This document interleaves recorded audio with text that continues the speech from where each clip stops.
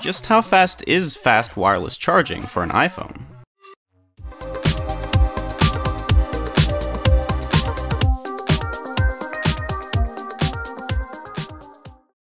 Hey everyone, Sean X Tech here, and welcome to the part 2 video of my iPhone charging speed series.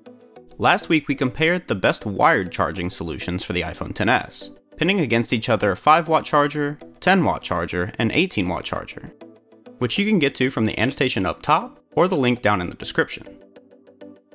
But this week we're going to look at wireless charging solutions to see how fast we can actually charge an iPhone XS wirelessly, using different powered chargers. Wireless charging in smartphones is possible due to the addition of a coiled back panel that allows for inductive charging through an electromagnetic field. And they're much easier to use than wired chargers because you can just drop it on a pad and let it charge.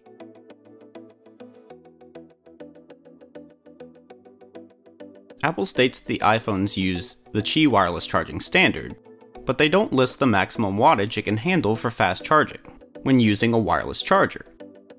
So once again, let's put it to the test.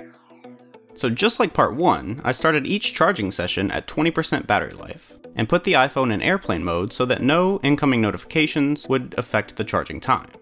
For our wireless charging solutions, we have a 5-watt charger from Spigen,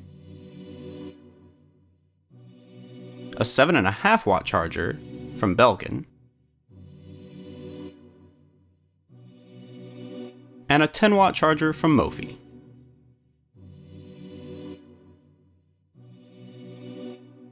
The higher wattage wireless chargers typically come with their own charging adapter, because wireless chargers require a higher wattage input than the actual charging output that goes into your device.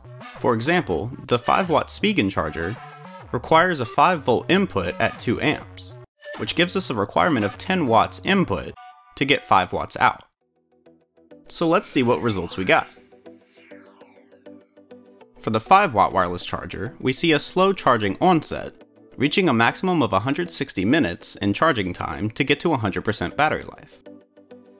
For the 7.5-watt wireless charger, we see a somewhat steeper onset, and an overall reduced charging time down to 135 minutes. And finally, for our maximum power 10-watt wireless charger, we see a very similar curve to the 7.5-watt, coming in at an overall charging time of 137 minutes, about the same as the 7.5-watt charger. Therefore, as we can expect, when we overlay all 3 curves from this study, we can see that the 7.5-watt and 10-watt curves are nearly identical.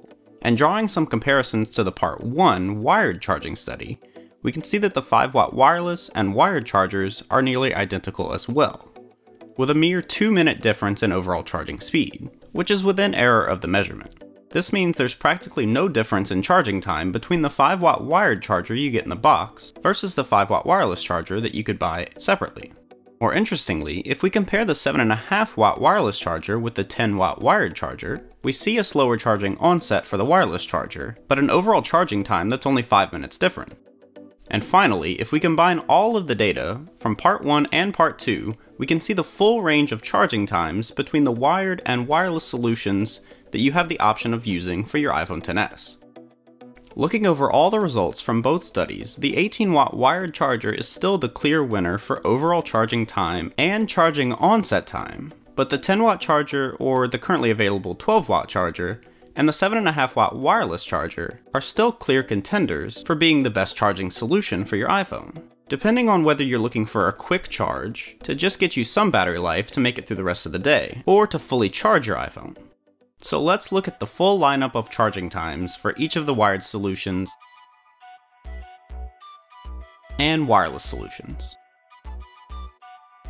Concluding from this data that the iPhone is not currently compatible with 10-watt fast charging speeds with wireless chargers, and is still limited to the 7.5-watt fast wireless charging standard. In terms of price, you're looking at about a $10 difference between each of these chargers that I used in this video.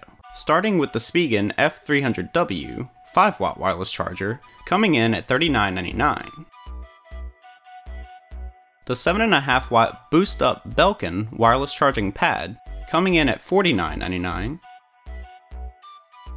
And finally the Mophie 10-watt wireless charge stream pad plus, coming in at $59.95 which we now know is not capable of delivering faster charging speed for your current model iPhone, due to the seemingly limited fast charging capabilities of wireless charging for the iPhone XS, as well as all previous wireless charging compatible iPhones.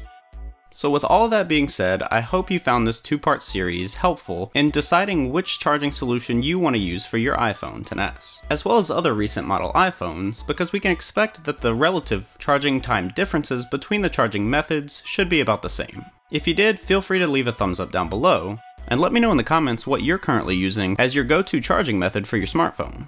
While you're there, don't forget to subscribe for more tech videos coming to this channel every week. Until next time, I'm SeanXTech. Thanks for watching. If you want to see my last video, click the annotation in the lower left. If you want to see more in the future and keep up to date with the channel, click the annotation in the bottom right to subscribe. I'm SeanXTech, and I hope to see you next time.